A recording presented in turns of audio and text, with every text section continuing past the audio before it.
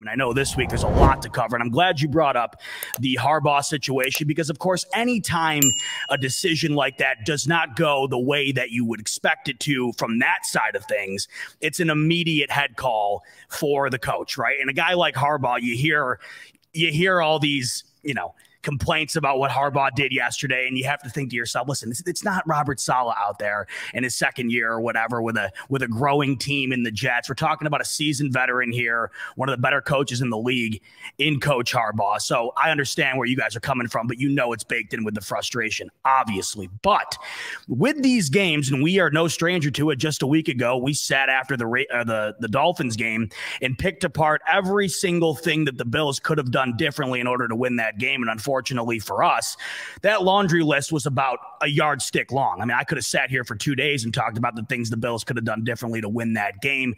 Ultimately, when the clock struck doubles or quadruple zeros, didn't go our way, and that's kind of how it went for Baltimore this past week. But I want to start right there because that's the area that everybody wants to talk about today.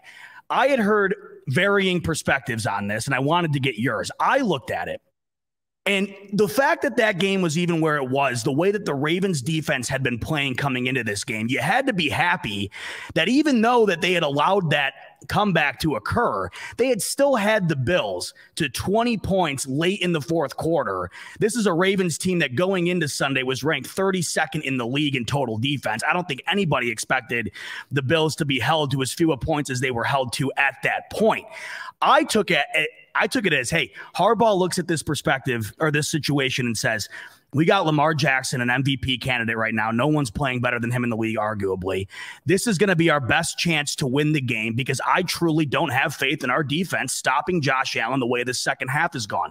How did you see it? And how is the city of Baltimore kind of seeing it right now from a rational perspective? I know there's probably not many out there, but those that you've talked to or seen, what's the rational heads kind of saying about the situation that occurred on the fourth down play in the game on Sunday?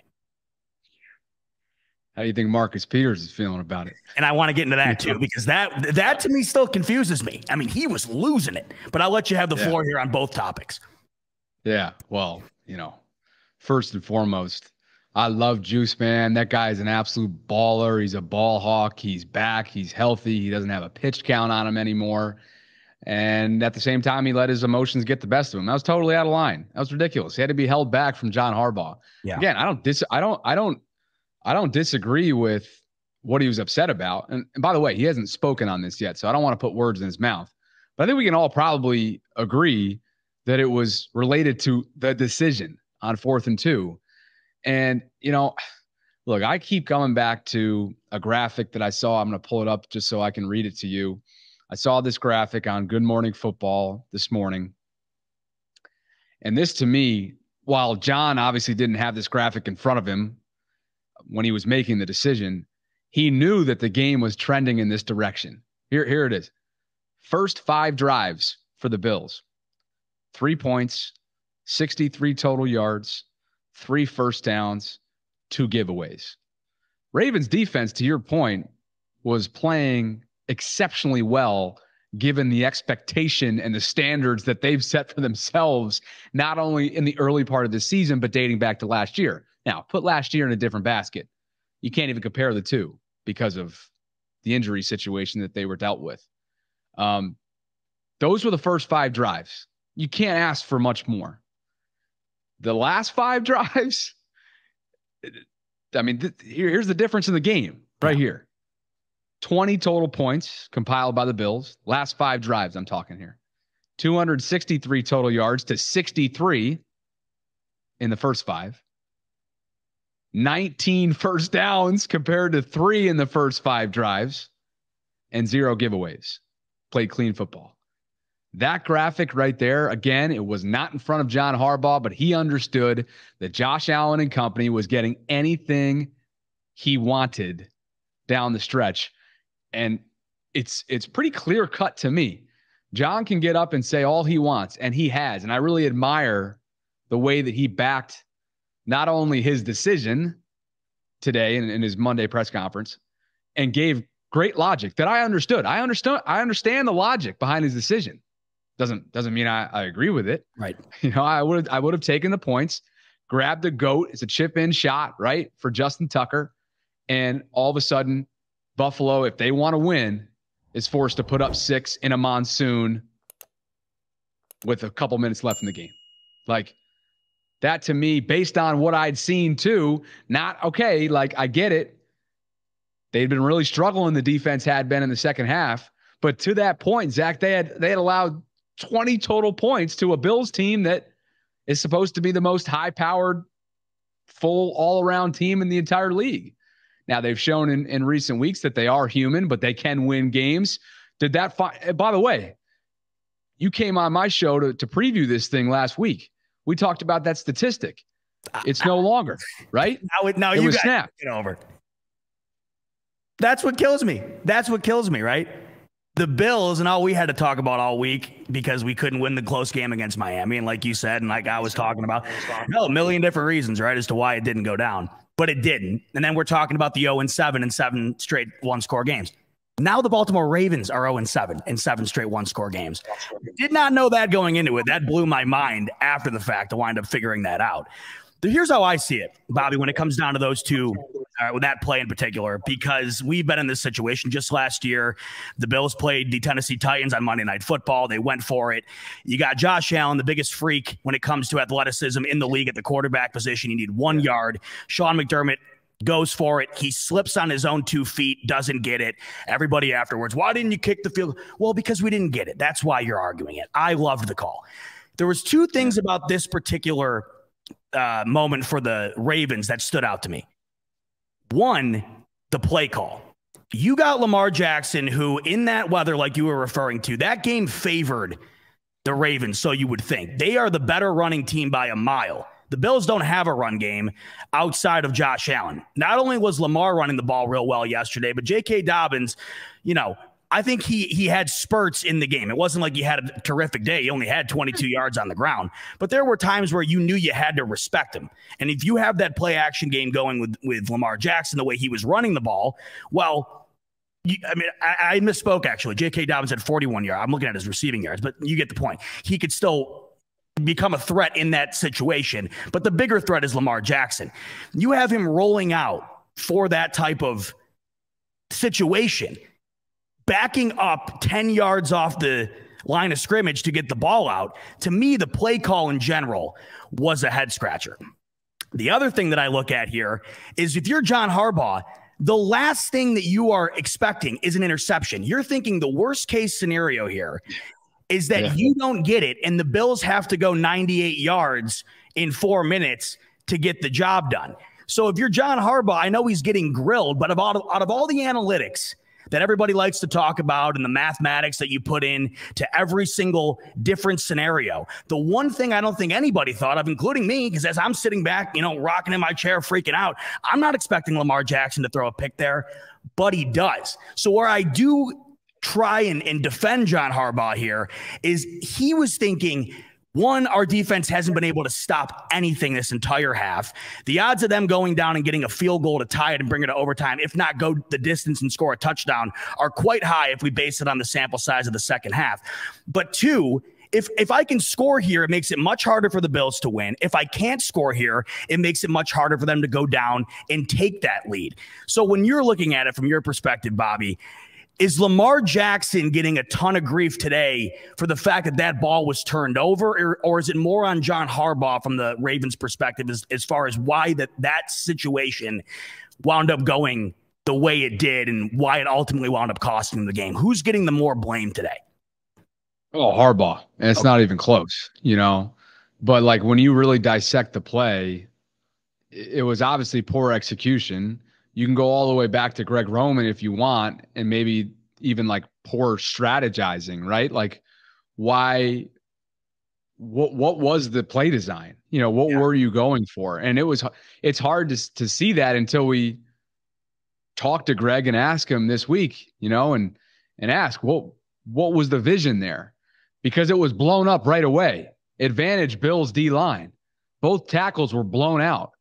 Falele and Moses were totally beat, and Lamar was dead to rights, so all of a sudden he's just in a situation where, he's got to throw off his back foot, and that's going to get ugly. Yeah. And, hey, Duvernay's been super special, but he's not winning you 50-50 balls. That's just not his game. Well, So, especially when you have Lamar. I mean, that's not his strong suit, nor is it really anybody's. I think in Buffalo, we tend to think that it's doable because Josh Allen would be the guy to throw the dime off his back foot 20 yards behind the line of scrimmage. But, that isn't the way you're going to win a game.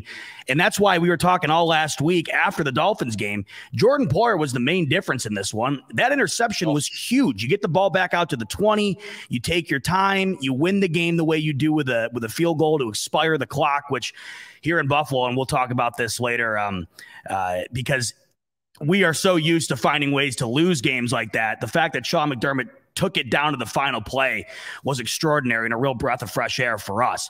But Bobby, as well as I was just, referring to it with us here as Bills fans with the Dolphins game last week. At the end of the day, you can talk about Josh Allen missing the throw to McKenzie to win the game. You can talk about the missed field goal from Tyler Bass or the missed pick six from Matt Milano, all these different things. At the end of the day, Bobby, the Ravens were up 20-3 in this game, and they come out in the second half. They don't score a point. And I think Lamar Jackson was held to under 60 yards in the second half through the air. I want to ask you, because I know the Bills D stepped up, but schematically, how much different could things have been between the second half and the first half to take the Ravens from being able to move down the field and put points up to quite literally not being able to do anything? Coming into this game, highest scoring team in the league right now for the Baltimore Ravens. How in the hell did they go into the second half without the ability to put a single point up on the board? Because you can pinpoint on that play with Harbaugh all you want, but they still did not score a single point prior to that. And when you look at it, it's a full game. The whole second half, they were shut down. Yeah.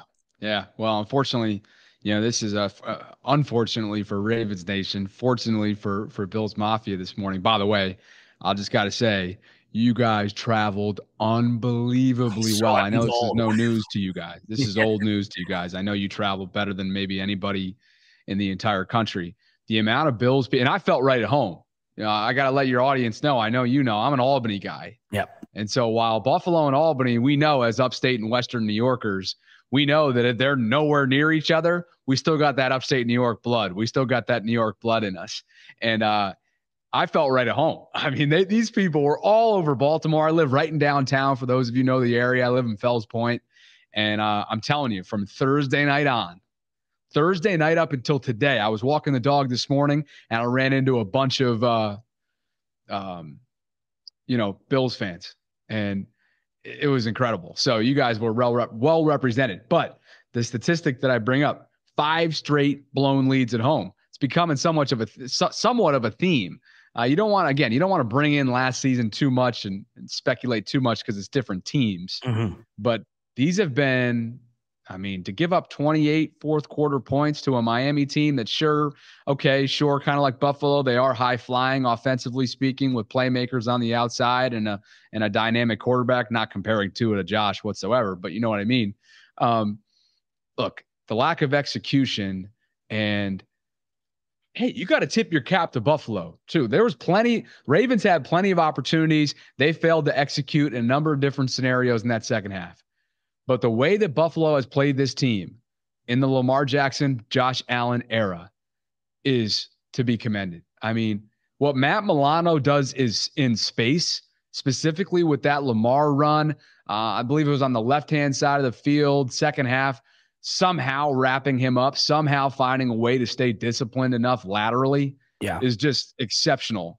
I told the story to your audience, when we first met up, that I'm a big Tremaine Edmonds guy just because I know the family a little bit and he's from the DMV and went to Virginia Tech. I thought he played well. And just overall, I thought it was a gutsy performance by the Bills defense. They're one of the few teams, aside from, the Dolphins cover 0 attack from last year on Thursday Night Football, if you guys remember that has really had an answer for the Lamar Jackson-led offense. Maybe not in the first half yesterday, but certainly in the second. And I got to give Leslie Frazier and company a lot of credit because while the Ravens certainly hurt themselves with some self-inflicted wounds and the inability to cash in after long time-crunching kinds of drives, right? If you told me, dude, at the beginning of this game that one, the Ravens would hold the Bills to 23 total points and possess the football for over 38 minutes, 17 more minutes than the Bills did, I would have told you, all right, mark that down as a win. Sure. But it wasn't in the cards. And this is why the NFL is so extraordinary. Last week, the Bills had the ball for over 40 minutes against the Miami Dolphins. They lose.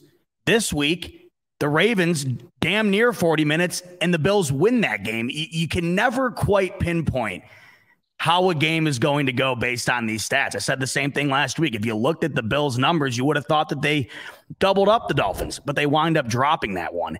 I think right now for the Ravens, because I looked at this game, and the way that the weather was supposed to be, the way that they've been putting up points, the Bills' defense is banged up. It's funny how things pan out. The last thing I thought was going to happen here was that the Ravens' D was going to step up, especially in the first half the way they did, force 2 turnovers, score off of them, and then ultimately hold the Bills to 23 points. I mean, even at the end of it, the fact that the Bills scored 23-1 is pretty wild. You look at what the Ravens have been doing on offense, and for this defense, Bobby, that the Baltimore Ravens currently possess, which they're getting roasted by everybody now. I know last night Rodney Harrison saying this might be the worst Ravens defense he's ever seen. I know that, and I get it, right? The Ravens defenses of old were so good. Anything other than that, else in comparison. Maybe that was the video that did me in, huh? I put that video up on Twitter watching Sunday Night Football, and maybe some Ravens fan got all pissed and hot and bothered at me and flagged it. Now my Twitter's violated. You know what? I wouldn't put it past Rodney Harrison either. That's a guy over here in Buffalo that we know how much that guy can't stand us. And unfortunately for us, he beat us a couple of times with the New England Patriots. So I think the feeling might be a bit mutual there. That's why. But with those Ravens, though, Bobby, and the thing that really stood out to me was the fact that this offense for the Baltimore Ravens, the way that they had been playing, what is it that you saw in particular? Maybe I completely agree with you. Leslie Frazier has defended Lamar Jackson, I think, better than anybody has since he's gotten into the league. I don't know quite what it is. It doesn't seem like it's anything completely out of the ordinary. And like you mentioned, Matt Milano, he couldn't be having a better season right now if he tried. And one of the more underrated guys in all the league. I was so happy to hear Charles Davis on the broadcast yesterday say that, because nobody outside of Buffalo, for the most part, unless you are really, really into football, most people don't know Matt Milano. If you've been watching him all year, the guy is playing some of the best football out of anybody on the defensive side of things in the entire league. But you set that aside because you look at what the Baltimore Ravens have done week in and week out. They've been scoring 30 plus at will. What is it that stood out to you in particular from the Ravens in this game that didn't allow them to get past that threshold of just 20 points when their defense, you could argue, did hold up their end of the bargain? And how do you see that affecting them going forward? Because us as Bills fans, we look at this game as obviously a crucial win for the current moment. But we're talking about way bigger things when we're thinking about the Bills and the Ravens. We're talking about 1 seed playoff positioning. The Ravens got to go take on the Bengals, who are now getting increasingly better as the weeks go on. It doesn't get easy for Baltimore. So is there a concern for you right now for the Baltimore Ravens that might stick out, that could wind up burning them down the stretch based on what you've seen the last couple of weeks here? Yeah. Offensively speaking, I'm not really concerned. Like you said, I think Leslie Frazier and just the discipline that the middle part of his defense has taken when it comes to strategizing against Lamar Jackson has been second. It's been unmatched. Yeah. It's been second to none, really. I mean, again, you can put that Miami performance last year on Thursday Night Football up there, but Buffalo's done it repeatedly. Miami wasn't able to do it, a couple weeks ago in Baltimore. So I think offensively speaking, they're getting their feet from underneath them. J.K. Dobbins, as you saw, was not only in that first half, at least, was not only showing his burst and his cutting ability and just overall how he looks rejuvenated coming off the torn ACL, but he was also getting involved as a pass catcher. And that's what we saw in his rookie season in 2020, where he led all running backs in yards per carry, in terms of average yards per carry. So again, once they get the ground game going, which they haven't even done so yet, Lamar essentially has been their ground game. And once Gus Edwards gets back into the fray and they kind of have a two-headed monster back there, we don't know what's going on with Justice Hill, who remember that play that he pulled up on? It was like a 16-yard run or 20-yard run yesterday. And like the last 8 or last 10 yards was after pulling his hamstring and he just gutted it out. I love that. But it reminds me of the way Poyer played. I mean, Poyer was banged up all week long, and yet he's the difference maker defensively for Buffalo. There's no question about that. So, and this is his contract year, you said the other night, right? So he's playing for big time for his for his livelihood. I mean, all these guys are making great money. But so again, offensively, I'm not worried.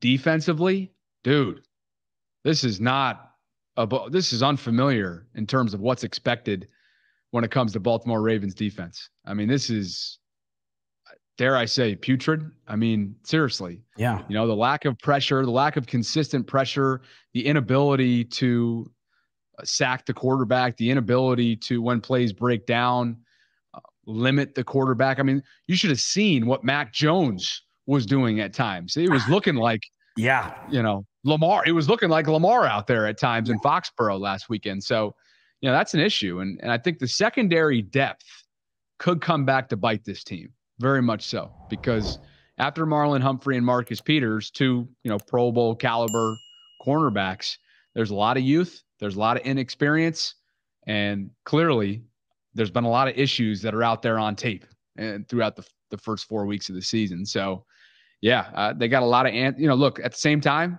we know how much parity's in the AFC. Sure.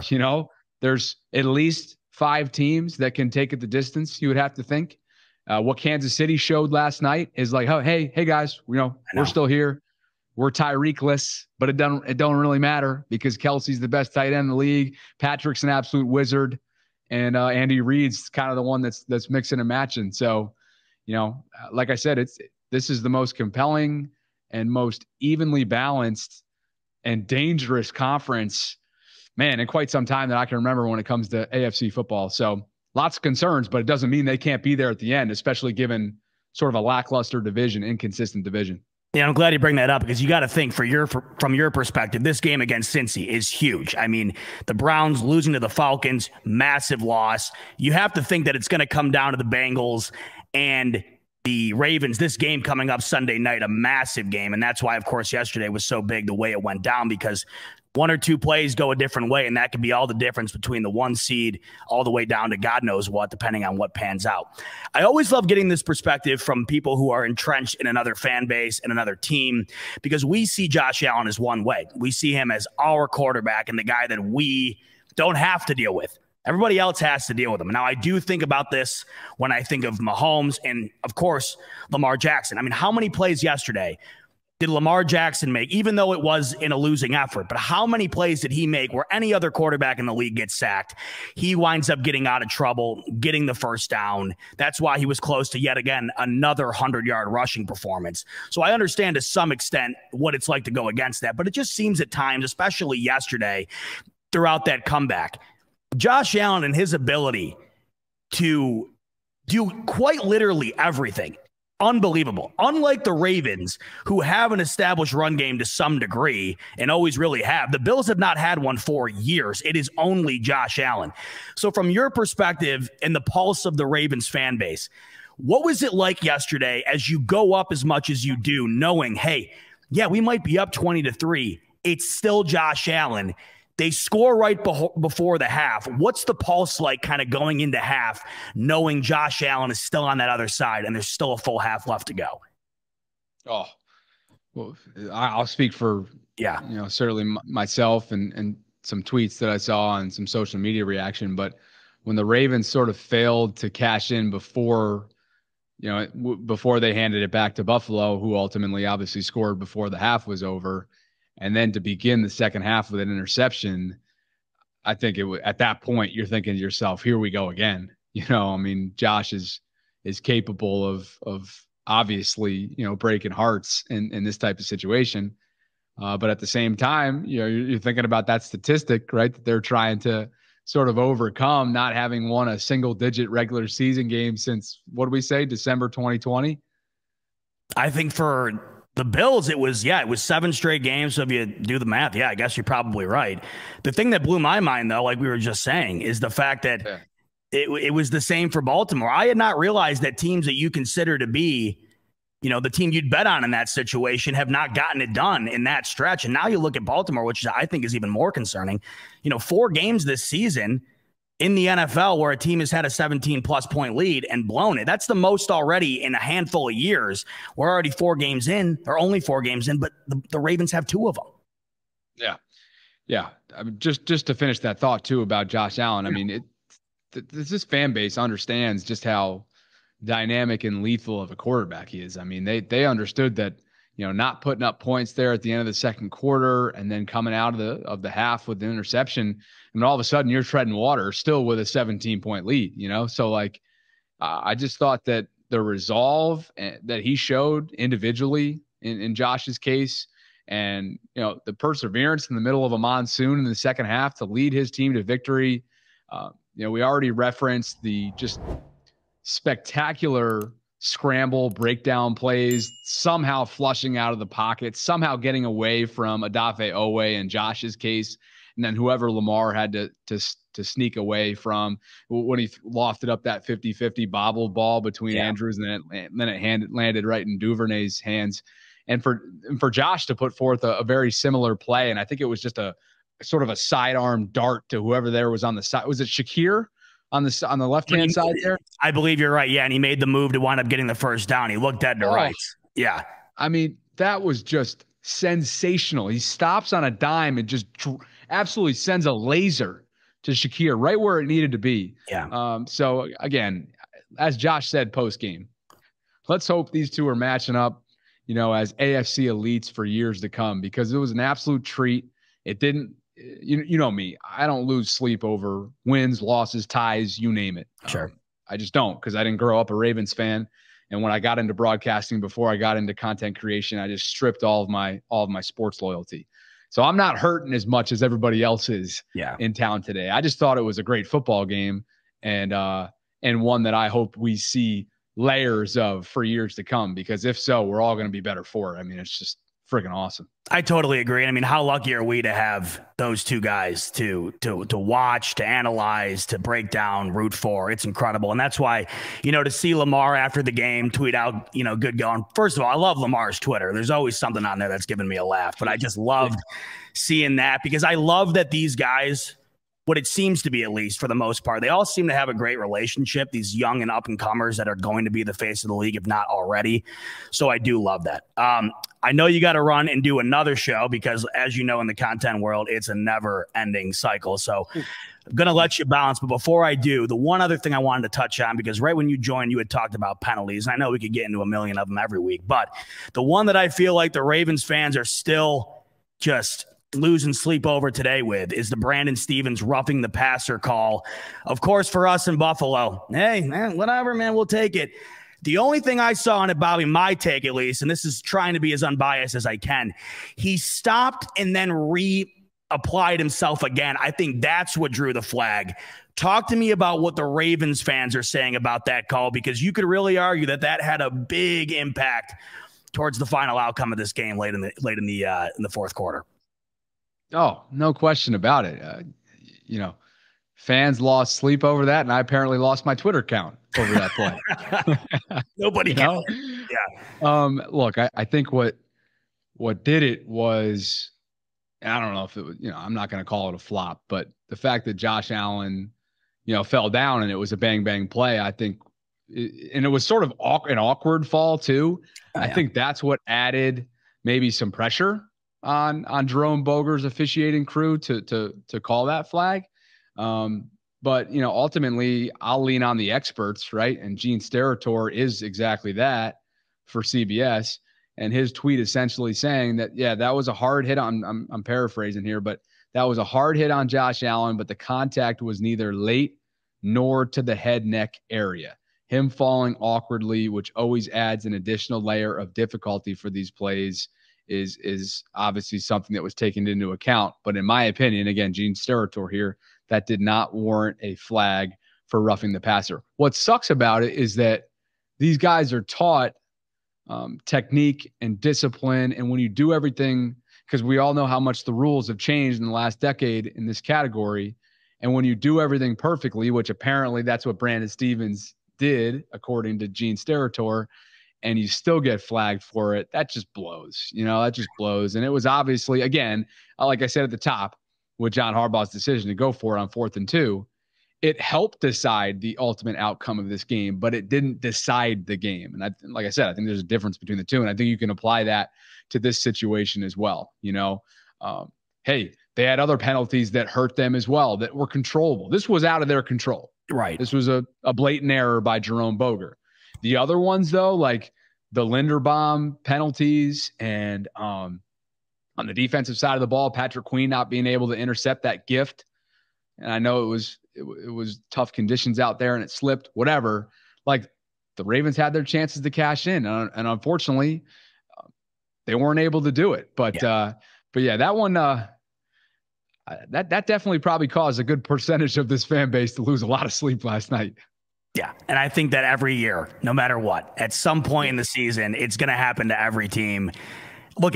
We'll take it all day of the week here in Buffalo. I know that for a fact and speak for everybody. But if it was the other way around, and that's the beauty of these things, it's always based on the perspective of, who winds up getting quote unquote screwed, so to speak. I mean, sometimes you win them, sometimes you lose them. But I think it comes back to what we were talking about earlier, Bobby. In games like this, yeah, you look at that call, you look at Harbaugh's decision, but there's so many things throughout the course of the game that you don't often focus on because those few things stick out. 20-3 lead, Bills last week, the ability to take it away from the Dolphins multiple times. The Ravens up 35-14 against the Dolphins, could have won that multiple times. It's hard to focus on it when you lose, but it's true. Hey, if you would have just done, what got you to there at that point in the first place, you walk out of there with a win. But if it was that easy, I guess every team would go undefeated. So, Bobby, hey, thanks so much for your time as always. And I got a feeling, and tell this to the Ravens fan base when you do get out of Twitter jail, that I think we'll be seeing you again. And I would love to have you back on again when we inevitably wind up doing so. Before I let you rock out of here, let everybody know where they can find you so they can cover the Ravens down the rest of the season here. Because like I said, I mean, they're not going anywhere. That's for sure. It's going to be Bills, Ravens, Chiefs at the top, just a matter of what the order is.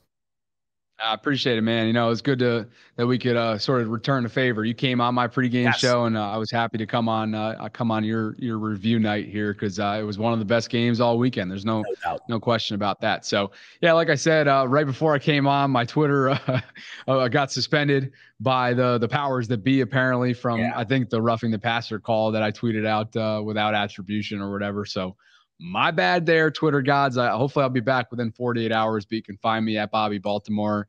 I create daily content on my YouTube channel for all things Ravens and Orioles as well. You can just type in my name, like you said earlier on, Bobby, and it's actually Trosset, Trosset. And then if you're interested in following along with daily Ravens news too, we do have a Ravens Vault podcast. That's what it's called, Ravens Vault, which is kind of funny. I mean, I know you guys know Greg Roman and you're part of the world. For sure. And he's joked throughout the years about his offensive vault and the fact that the vault hasn't essentially been revealed in full. And it's come back to bite him a lot. The Ravens sort of drag him and troll him for that. Yeah. But we did decide to name our podcast the Ravens Vault. So you can go check that out across all your platforms, wherever you get your shows. So, hey, man, keep enjoying the ride. It's a hell of a team, and it was a hell of a game, and I'm sure there's plenty more to come down the line. So here's to a January reuniting. How about it? I agree, and hopefully one where there's better weather conditions, because when you got two quarterbacks like that, you don't want to watch them play in the rain. But hey, I'll be watching your stuff all week because I'm stoked for that Ravens-Bengals Sunday nighter. That should be a great one. So hey, keep crushing it. Thanks as always, and I'm sure we'll be linking back up sooner rather than later, my friend.